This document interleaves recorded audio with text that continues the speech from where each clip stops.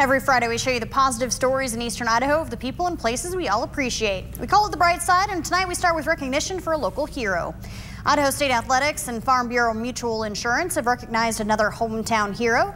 Brian Underwood was born in Pocatello and graduated from Pocatello High School in 1958. He joined the Army Reserve in 1964 and graduated from the Idaho Military Academy as a second lieutenant. He then became a member of the Idaho National Guard in 1968.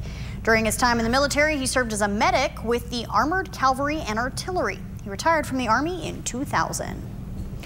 Lookout Credit Union is helping out local teachers. This week, they dropped off a check to the Bonneville School District for $1,000. They also dropped off several $50 gift cards. The money will go to support the district's Teacher Appreciation Program. In Blackfoot, students and teachers helped celebrate some birthdays.